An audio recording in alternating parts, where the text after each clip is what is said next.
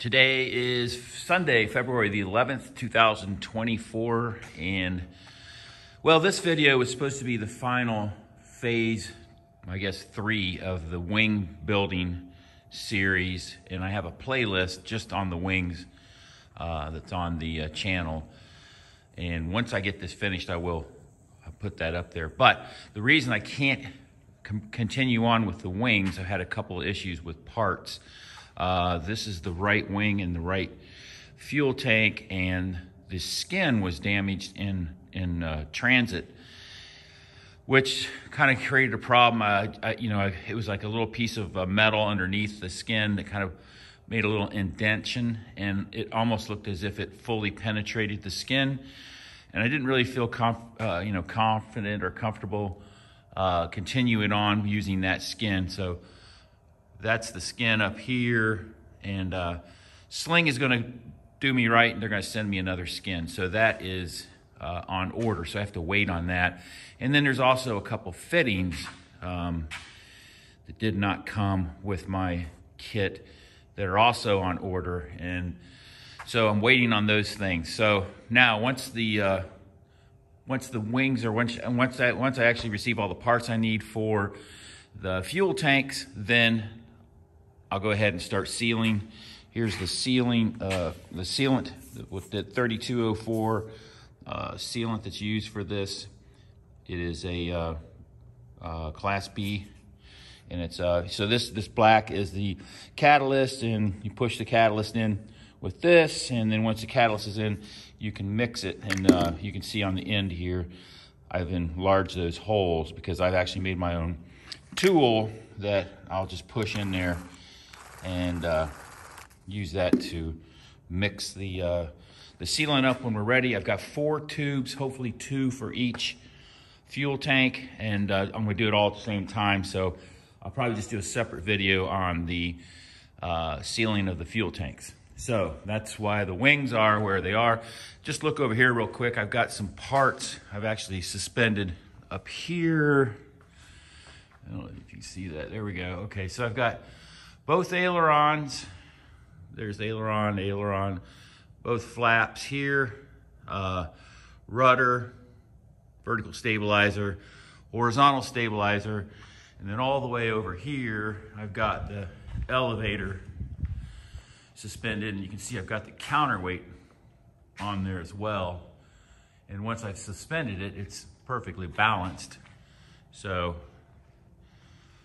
that looks good. So now what I've done since the wings are in limbo, I've started working on the rear fuselage, and here's all the parts on the pegboard for the rear fuselage, and this is where I am now.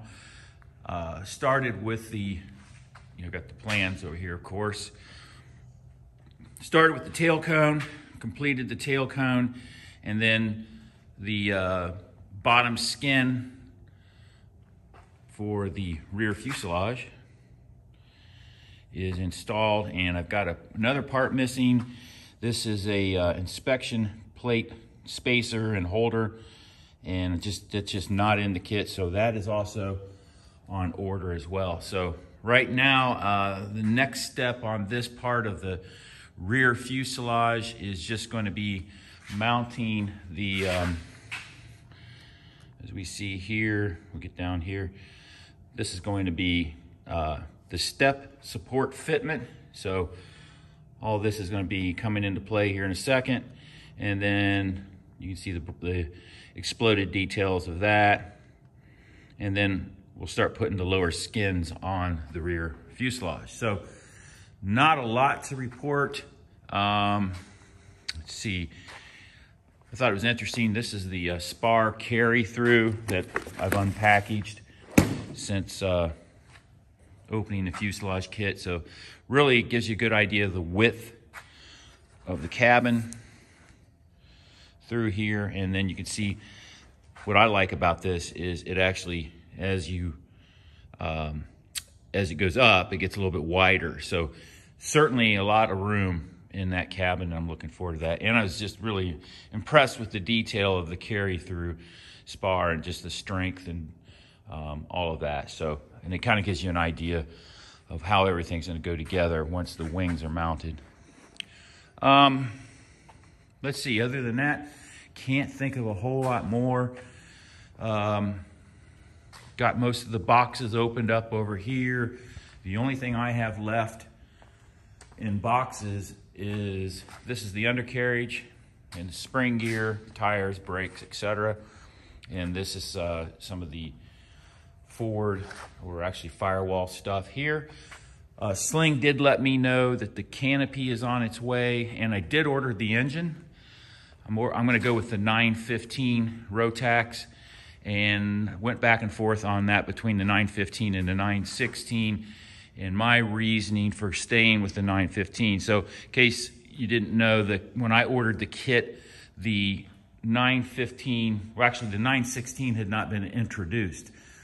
So I ordered the kit, and probably a couple, 2 or 3 months later, the 916 became available. And the only difference with the 916 and 915 is an extra 20 horsepower on takeoff and climb. So you have 5 minutes of an additional 20 horsepower. And,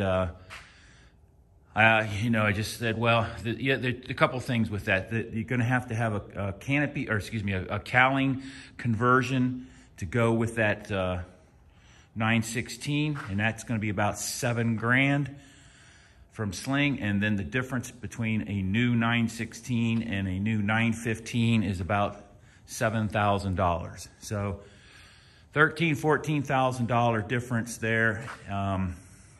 Just couldn't really make sense to spend that money just to get that extra 20 horsepower. And I don't hear a lot of people complaining about the 915.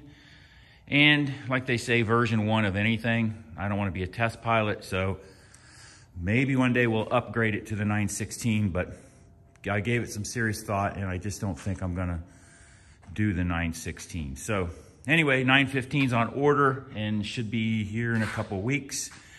So we'll talk more about that soon.